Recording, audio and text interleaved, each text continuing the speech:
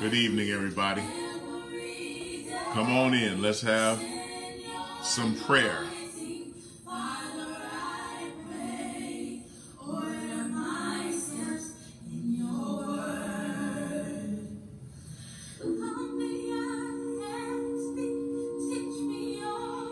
Come on in, everybody. Move this a little closer to me. All right. Good evening, everybody. Welcome, welcome.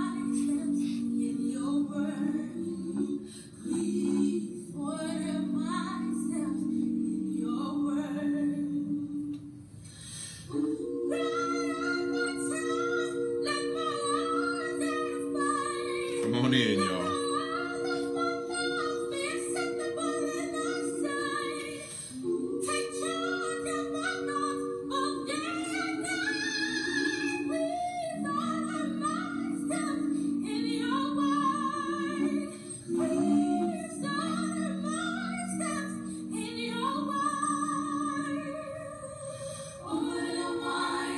Come on in, y'all. Come on in.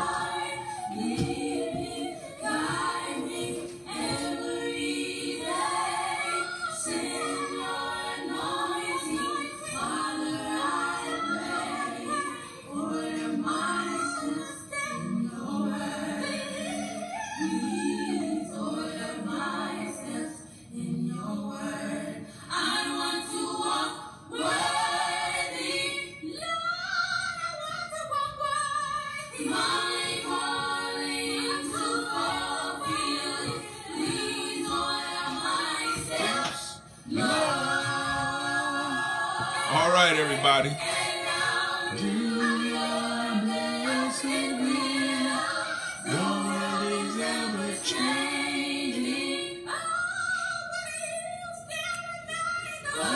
You are still the same. If you order my steps, I'll pray your name.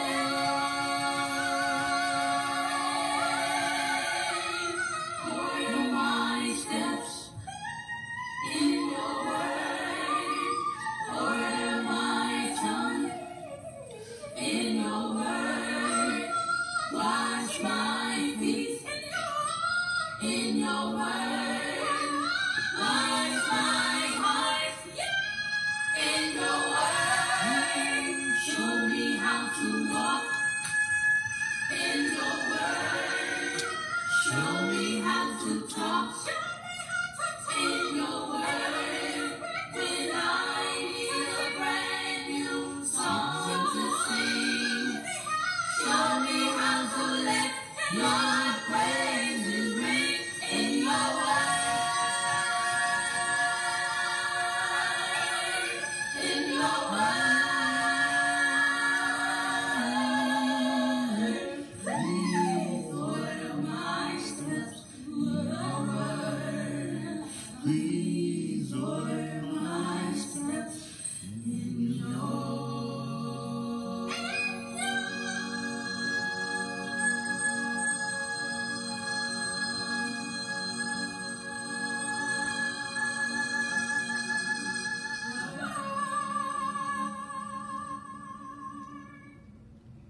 Amen, amen.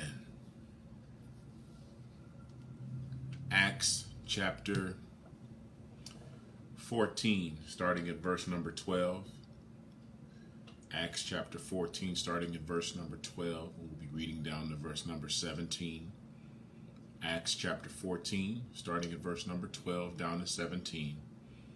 While you're finding it, let us look to the Lord as we begin to go in prayer. Our Father and our God, we come to lift your name on high. We come to give you all the praises,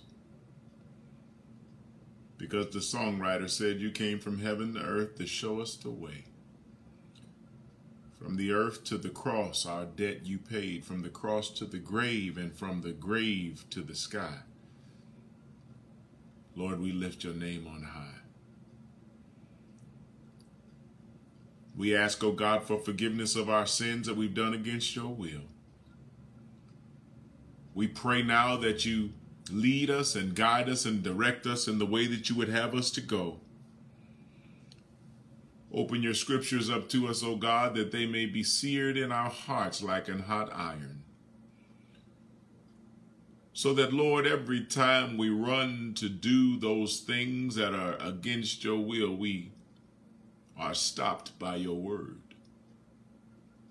For it is your word that saved us. It is your word that is keeping us. It is your word that will keep us forevermore. For you promised us, O God, that those that believe on you will have everlasting life. And I pray right now for each and every saint, each and every born-again believer. I lift them up to you right now, for I know and we know that it is you who has kept us this far, from the rocking of our cradle up into this very moment. Even in the times where we didn't want to be saved, you watched over us. The times we didn't want to be kept, you kept us.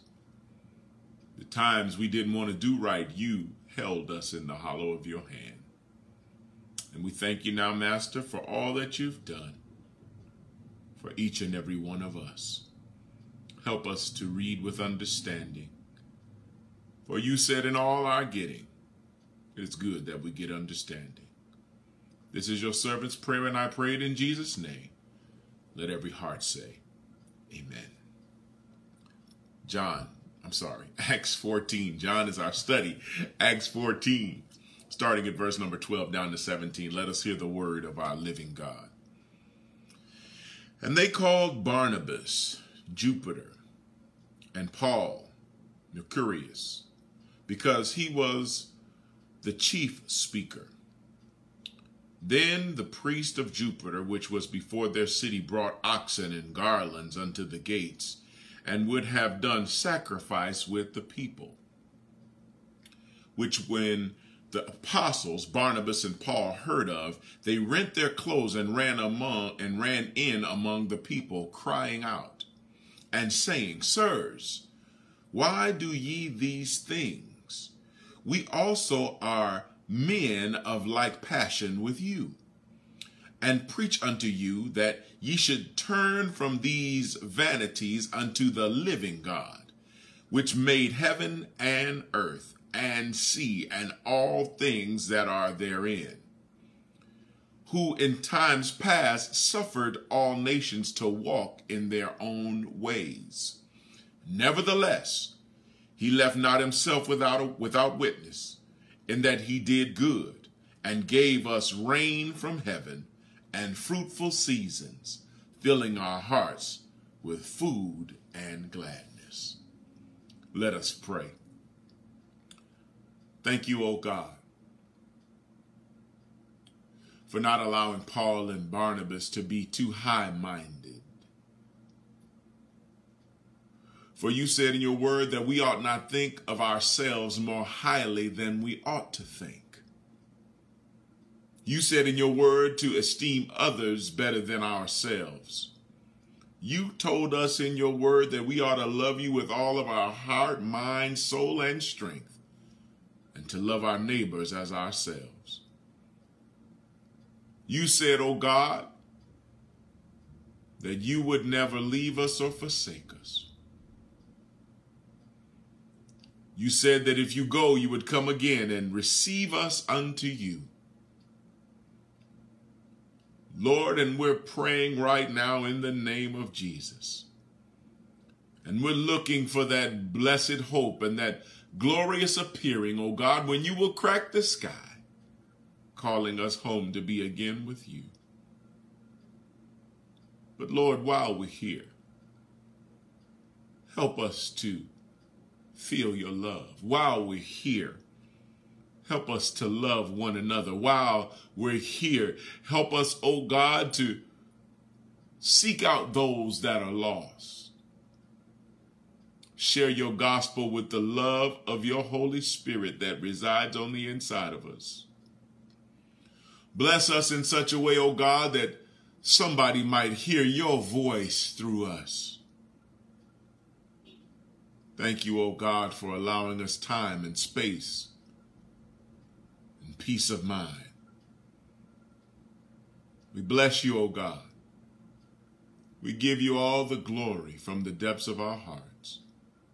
It's in Jesus' name we pray. Let every heart say, amen. Acts 14. We'll be reading 18 down to 28. Acts 14, verse 18 to 28. Let us hear the word of the living God. And with these sayings, scarce restrained they the people, that they had not done sacrifice unto them. And there came thither certain Jews from Antioch and Iconium, who persuaded the people, and having stoned Paul, drew him out of the city, supposing he had been dead. Howbeit, as the disciples stood around about him, he rose up and came into the city, and the next day he departed with Barnabas to Derbe. And when they had preached the gospel to that city, and had taught many, they returned again to Lystra and to Iconium and Antioch, confirming the souls of the disciples and exhorting them to continue in the faith, and that we must through much tribulation enter into the kingdom of God. And when they had ordained them elders in every church, and had prayed with fasting, and commended them to the Lord, on whom they believed. And after they had passed through Syria, they came to Pamphylia. And when they had preached the word in Perga, they went down into Attalia, and thence sailed to Antioch, from whence they had been recommended to the grace of God for the work which they fulfilled. And when they were come and had gathered the church together, they rehearsed all that God had done with them, and how he had opened the door of faith unto the Gentiles. And there they abode a long time with the disciples. Hallelujah. Let us pray. Thank you, O God, for traveling witnesses who went from town to town, neighborhood to neighborhood, city to city, telling them about your good gospel, about how you sent your son to die on Calvary for us, was buried and rose again on the third day for the justification of all of our sins. Lord, we say hallelujah for the examples you showed us in your Bible. Now we ask you, O God, to give us that same strength. Give us the power and the speech to know what to say, with the same compassion that you had toward us. Help us to have it toward somebody else. Somebody needs you, Lord. Come by here. Lord, we know your grace is amazing, because you decided to look beyond all of our faults and see our needs. And out of all of the millions in the world, you still saved us. And for that, oh God, we say thank you. For that, oh God, we say hallelujah. For that, oh God, we give your name all of the glory. There's somebody under the sound of my voice today, oh God, that's hurting. Somebody who's hurting physically, and somebody who's hurting in their heart. Oh God, we know that you are able to heal us, to mend broken hearts. For you said you are the lifter of our heads. You said, oh God, that you would give us strength. You said that we would run and not get weary. We would walk and not faint. Father, I thank you now in advance for the breakthroughs that you're going to perform in our lives, for the mercies that are new every morning. Lord, I thank you now for the blessings don't get stale or old, but they are fresh. Thank you, oh God, for you are our miraculous Redeemer. And we know if you saved us from hell, you can save us from anything in this earth. We know that because you got up from the grave, we are not defeated. For you said in your word, there is now therefore no condemnation to us who believe. Walk after the Spirit and not after the flesh. Lord, you said we are more than conquerors through you who loved us. Now, O God, I lift Holy Grove to you. You have given me a charge that is very difficult sometimes. But I pray for your strength and I pray for your power, that I may lead your people in the way that you would have for them to go, not to lord over them, but to lead them to know you better. I pray, oh God, right now, for each and every endeavor we plan for your church, that it be done according to your will. I pray right now that those that stand silently in opposition against your program, you weed them out. For you said, let the wheat and the tare grow together, and you would divide in your time. Thank you, oh God, for my friends. Thank you, oh God, for our enemies, for they keep us on our knees. We bless thee, O God, and we give you all the praise and all the glory and all the honor. It's in Jesus' name. Let every heart say, amen. Amen. Acts chapter 15. We'll read 1 down to verse number 11. Acts chapter 15, 1 through 11. Let us hear the word of our living God. And certain men which came down from Judea taught the brethren and said, except ye be circumcised after the manner of Moses, ye cannot be saved. When therefore Paul and Barnabas had no small dissension and disputation with them, they determined that Paul and Barnabas and certain other of them should go up to Jerusalem unto the apostles and elders about this question. And being brought on their way by the church, they passed through Phoenice and Samaria, declaring the conversion of the Gentiles, and they caused great joy unto all the brethren. And when they were come to Jerusalem, they were received of the church and of the apostles and elders, and they declared all things that God had done with them. But there arose up certain of the sect of the Pharisees which believed, saying that it was needful to circumcise them and to command them to keep the law of Moses. And the apostles and elders came together for to consider of this matter.